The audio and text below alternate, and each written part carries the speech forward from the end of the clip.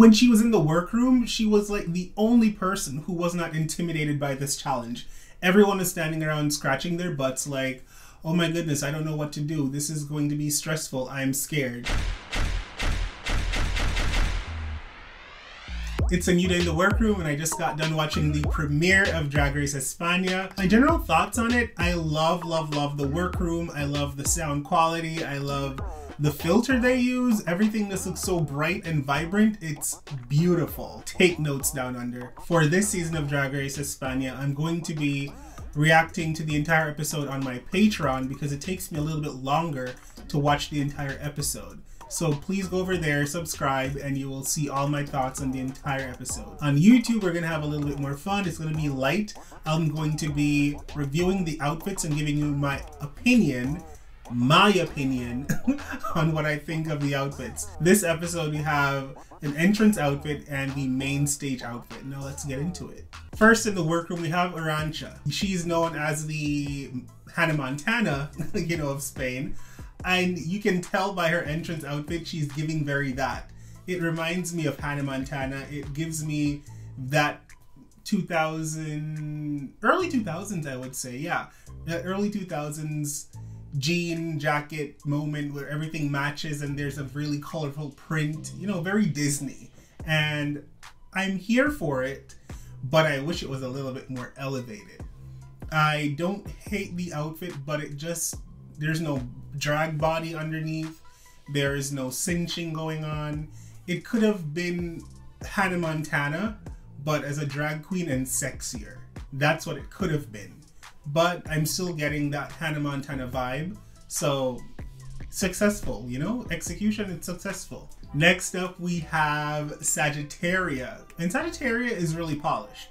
I'm really impressed with the way she carries herself and the level of confidence she has, the level of style that she has. You can tell that she's heavily influenced by Aquaria.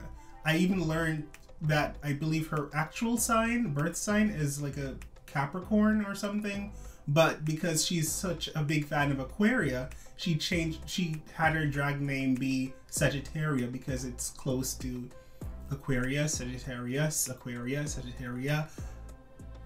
I like her look. Her entrance looks beautiful. Hair is coiffed, the makeup is done right, the outfit's beautiful, she's giving you a nipple.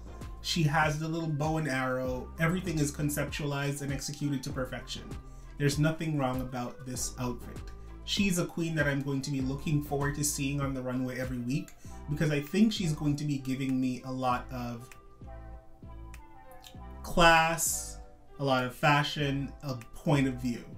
And I'm excited about that. Up next in the workroom we have Ugasio. I love this queen's face. It's so talented. The face is always like an art piece, like a framed picture. I love it. I love the colors this queen chooses. I love the entire color palette of this entire outfit. The only thing I don't love is the shoe, but the shoe works. I would have just wanted it to be a sexier shoe. But the shoe is not the worst thing to go with this outfit. The shoe makes me know that she's a quirky queen. The shoe tells me that she's not too caught up in sex appeal and in, a whole thing. It's like, I'm here to give a character and I'm here to entertain. I give you good looks and I have personality behind the looks. That's what the shoe tells me. So I'm not mad at the shoe. Carmen walked into the workroom and the first thing I could think of is she's a body queen. Carmen is big on body. Carmen wants you to see the body and know that she's about it right away. And that's great. I love that. I don't mind the material, but it comes off a little basic. A little simple. Let me say simple. It comes off a little simple and it's okay for an entrance look. It's by no means bad. My only two things I have to critique with this outfit is she is going really heavy on the tanning lotion, and two, I wish the wig was styled. I wish the wig was like teased a bit, curled, styled, something, because the wig it's not giving me I spent time making sure it fits me. It's giving me it was in the bag this way when I got it and I just put it on. But she's beautiful. Puppy Poison walks in the workroom and I am confused. She walks in yodeling and I'm like, wait, I don't know if anyone in Spain yodeling. And then I'm like, is Puppy Poison's background like, you know, something else? I don't understand the choice of this look. And even if it's her background or not, I don't know. So I'll let you guys in the comments tell me why she chose this look, because I'm pretty sure somebody will know, oh, she is, you know, that's her background. That's why she was representing. If that's the case, let me know. If not, and she's doing something else, let me know. I can't wait to hear. But apart from the reason why she chose this specific outfit, let's talk about the construction and the fit of this outfit. It didn't seem like it was made for her. It seemed like it was bought at a party store and she made it work for her. And it's not fitting well, so I don't like this at all. I'm not a big fan of how this looks on her body because it seems like it's not the right size. It's not cut properly for her to flatter her body. So this was a really bad choice with execution. Come through, the queen who saves lives, Killer Queen. I am obsessed with this queen. I've had the opportunity to speak with her on multiple occasions and I just think she's the sweetest person ever. So please go and support her. I love this outfit. It's giving me, you know, PPE. I came to, you know, resuscitate you. I love the superhero theme that's going on here. The hair is beautiful. You can tell this is not a shake and go wig. This wig was styled. I'm into it. I love the color scheme. I love a lot about this. I love a lot about this look. I even love the way that the mask is bedazzled to look like, you know, like a fighter. It's really good. Like, this is A+.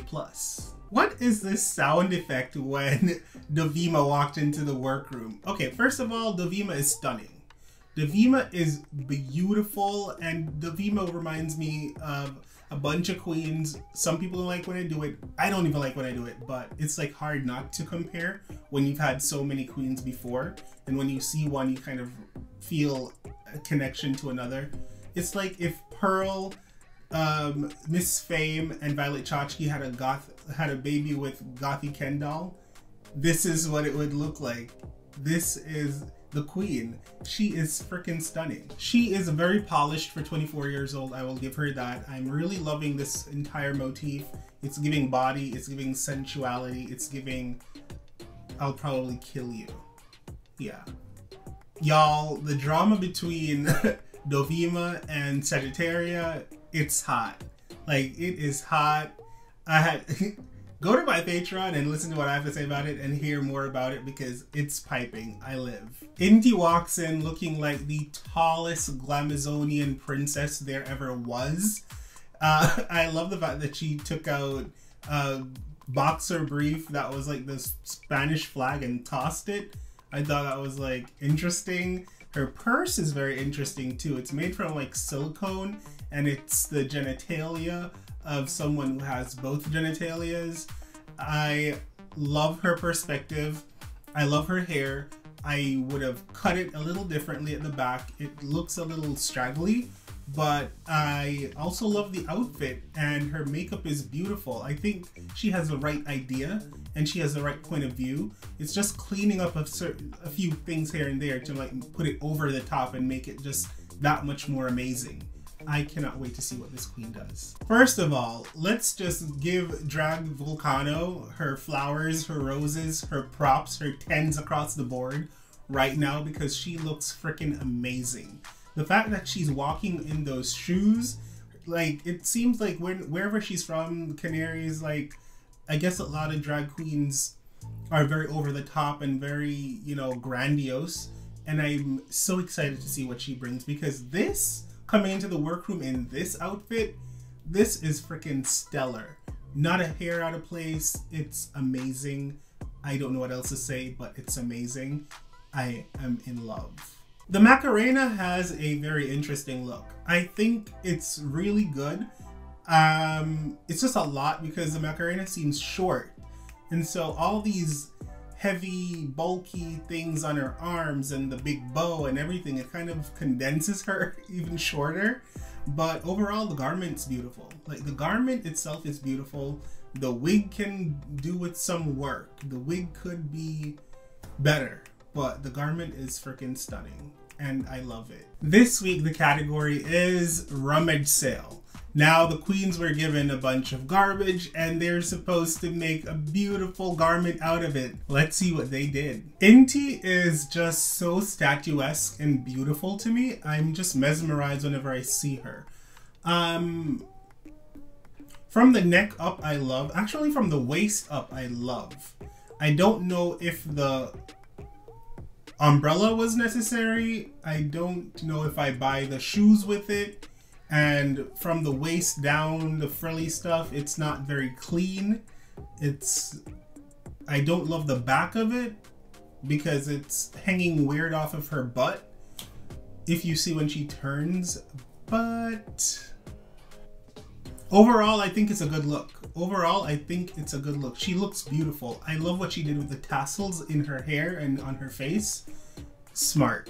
Okay, Urantia seems like she does not like to wear a body. Urantia seems like she doesn't want to put on a hip. She doesn't want to cinch her waist. She just wants to put on whatever over her boy body, and that's her style. That's what I'm getting so far. 2 looks in. It's the same silhouette. It's the same skirt that goes all the way up to her navel, short, and then you have a crop top or just a blouse on top. For next week, I want to see something completely different. But for what it is as a look, it's cute. I love the color blocking. It's smart. It's fashion forward. It's of the time. The wig is giving me full. It's not giving me the same wig I got in the workroom. I like the evolution of this. I love the, the bubble gun. That's cute. It's very playful. It lends itself to her whole I'm Hannah Montana. I'm that youthful girl playing thing. It lends itself to that. So I'm really enjoying this. Ocasio has a point of view and I love, love, love this outfit. I love the color scheme. I love the face paint. She's sad. I love the garment. The only thing I don't love is the back of, when she turns around, you see the back of her head where the garment is a little weird there. I can overlook it. I can overlook that. I think the outfit itself is beautiful. The paint job is great. The way she sells it on the runway is amazing. I'm wondering if we're going to get that same specific type of makeup for the entire season, or we're going to see different forms of makeup from Ocasio. We'll see. First of all, she looks amazing. Killer Queen looks killer. I love the color scheme. I love the it's all. And when she was in the workroom, she was like the only person who was not intimidated by this challenge. Everyone is standing around scratching their butts like, oh my goodness, I don't know what to do. This is going to be stressful. I'm scared. Meanwhile, Killer Queen was like cutting fabric, cutting patterns, going through the sewing machine like a pro. Like, I know what I'm doing and I know what I want this to look like. I have my vision and I'm really proud of the way she executed it, because this could have easily looked bad. But she was so smart with the placement of the flowers, placement of the petals on the train. The train is hitting the floor. The train is lined. I love that she gave the green hair to just continue with this entire color blocking scheme. This is beautiful. This is beautiful and one of my favorite outfits so far. Oh, Sagittaria is serving. She is serving. This is very fashion forward. Is it like the most wearable thing ever? No, it's not, obviously, but she's giving you this 60s housewife hair, which I think is so beautiful, and it's so far apart in like contrast to this space agey modern look she's going for. You know, like it's Judy Jetson meets, I don't even know. I love this. I think it's beautiful. It's not a lot of clothes. It's not a lot of garment, but it works. It's smart, it's fashion forward, and as I said, she has a point of view, and she's smart, and she has taste. We're gonna be seeing a lot of this from her, I can see it. This is a little bit sad. The Macarena is not serving. I don't love the garment. You have the ducky in your hand, you have the blow up thingy, blow up flamingo on your shoulder. The hemline is all over the place. The colors are beautiful, they're bright, they're pretty. It's the execution that really messed with her, and the choice to like throw a bunch of stuff on her shoulder. She didn't need that. Maybe she's a campy queen and this is like a choice, but it wasn't necessary, and I think it hurt her. The bottom half of the garment is just very messy and very choppy. I don't even understand why this specific shoe was chosen for this specific dress. And I think the makeup is beautiful. The makeup is stunning, by the way. And I don't mind the hair with it. I don't mind it at all. It's just the bottom half of the dress that's like so wild, and the shoulder piece, which is very unnecessary. Simple choices. It's simple little choices that if they were made, it would have made the world of a difference. Dovima. This outfit kind of reminds me of something Aquaria wore on her season. I'll probably put the photo here so we can see what I'm talking about somewhere. I don't hate this. It's very simple. It's very simple, and I think it could have had a bigger effect if the mesh that we're seeing all over her body was more visible. The mesh from afar looks like it doesn't even exist. But if maybe she doubled the mesh, we would have seen the mesh more, and that would have tied it together more.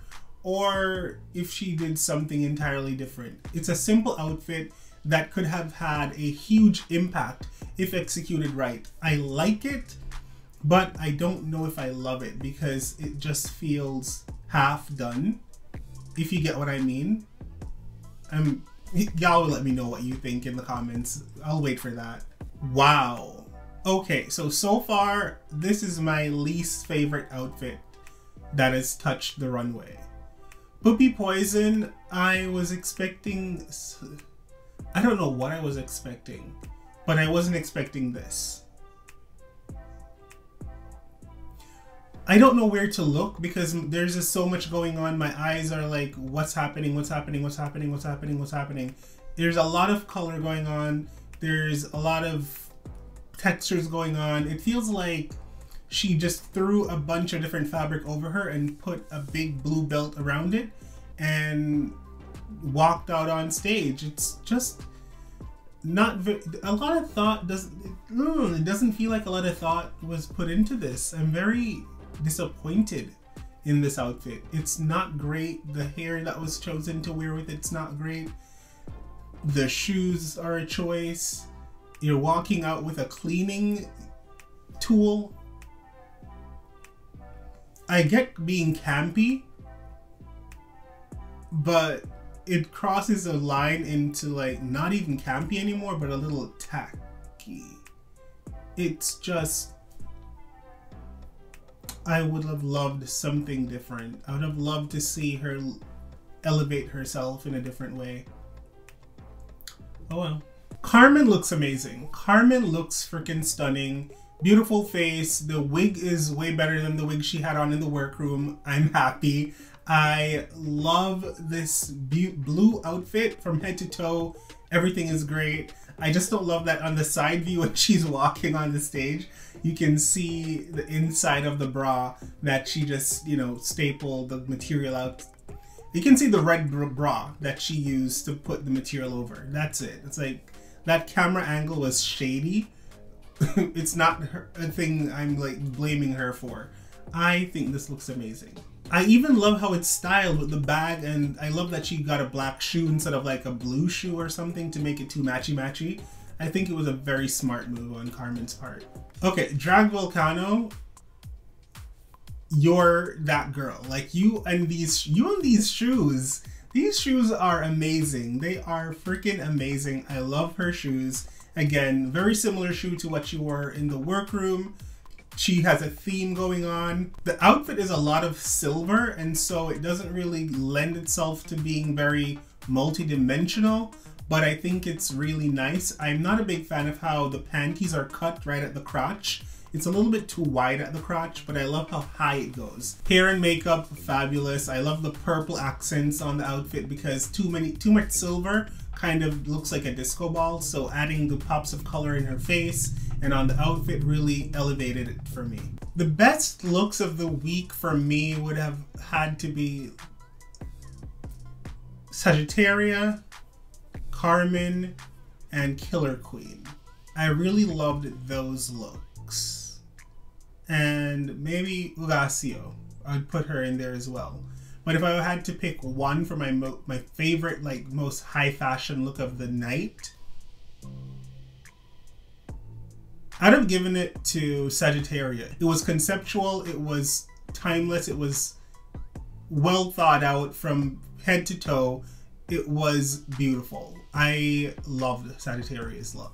The winner of this week's episode is Ugasio, and I am not mad at it because Ugasio looks beautiful, and that's it. She looks beautiful. She did not look bad at all. All in all, this was an amazing first episode. I really enjoyed this premiere episode of Drag Race España. Please come back next week. Give them your support. Go watch the show. I know it's in Spanish, but you can put on your closed captioning the same way I did. It's beautiful. The girls are fun.